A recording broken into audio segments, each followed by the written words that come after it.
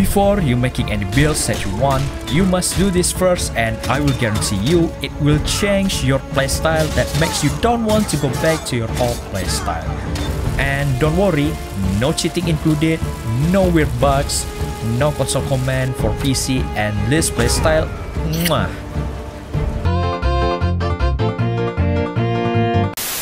Fudge Muppet has already talking in depth about how good double necromage plus vampire. If you haven't seen videos yet, you can watch link in the description below, but I haven't found a single video that gives you step-by-step tutorial with gameplay included. So here we are. For reminder, if you're using unofficial patch Skyrim that prevent double necromage purge, you have to run USSEP necromage fix mod to make this tutorial works.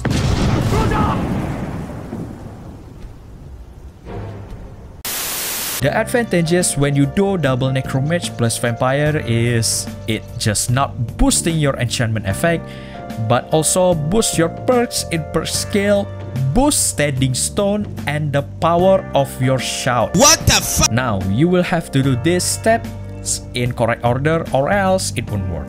It's morbid time. The first step is double necromage. What is necromage? When you do deal damage to the undead, the damage that they receive will huge. That's necromage means. How you can get that? When you reach level 70 in restoration perks, as you can see, there's a necromage perk. How you achieve that level, it's up to you. I don't care. But I recommended you to leveling mastery skill, that is smithing, enchanting, and alchemy. If you don't know how to leveling that 3 skills, you can watch my video link in the description below. Make restoration armor.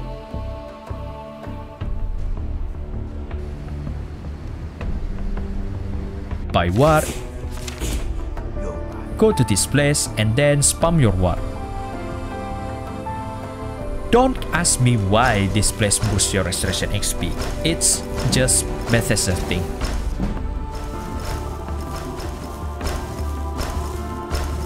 How you get the other necromage? You need to get a Bloodworm helm. Fast travel to win helm. Climb and back and we'll be off. Go to Marasai Pond. Go to Gallows Hall. And do the mission to open the house. I don't want to give tutorial to open this house because I still forgot the steps and still searching tutorial on YouTube. Tihi. Nom. Nom. Nom. Nom.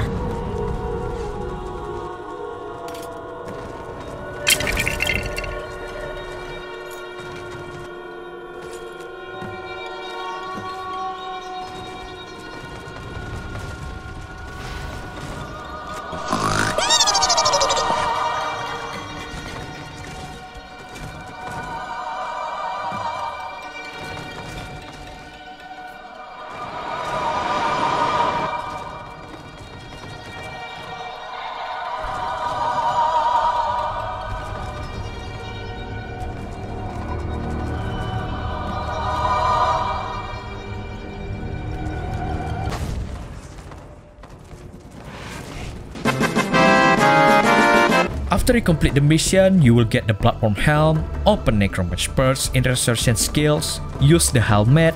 Now double necromage is complete. The second step is become a vampire. You can find vampire location in Marasai Pond. Just go to the middle pond, there's a den there. You will encounter a group of vampires there. Wait until you get sanguinary vampires pop up. After that, go back to your home, wait until 3 days in-game until you become a vampire.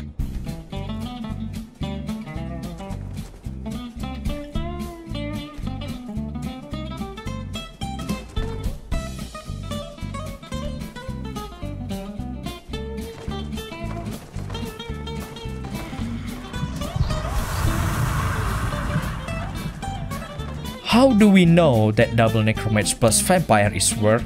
Use any enchantment armor that you have, check your status in the active effect.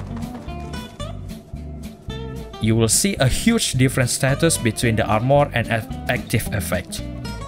If you don't get that effect yet, re-equip your Bloodborne helm, and check your status again. If you still don't get the effect, try to load your save file, or maybe you using unofficial patch, maybe, I don't know. Now, the moment of truth, the showcasing build. I have 3 characters with the same necromage vampire but different builds. Let's say you want to build dual wielding sword playstyle. Dual flurry in one-handed is your best friend. If you're already making double necromage plus vampire and then you take double flurry burst, the attack speed will boost greatly than you can imagine. It's the same speed when you use elemental fury max shot. Can you imagine how fast when you do elemental fury and double necromage vampire?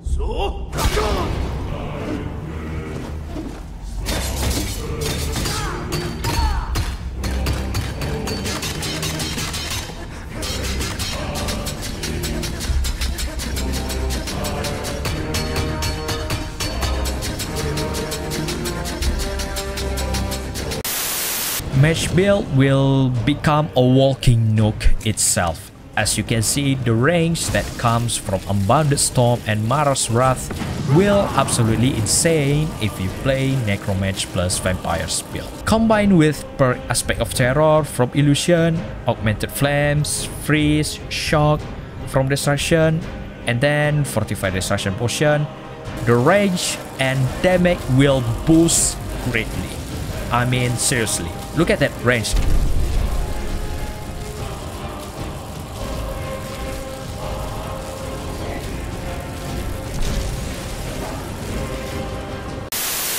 The last one is bow build.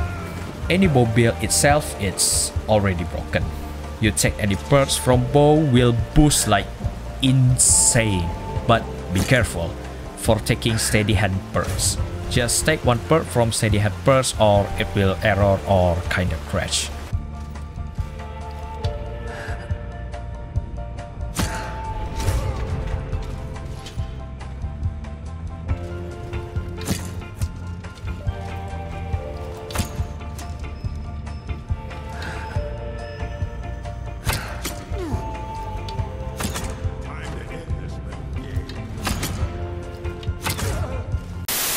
Now you understand how broken necromage plus vampire build, but the best thing in the world has always a shortcoming. Since you already become undead, the damage that you receive will huge too, especially in magic and fire damage.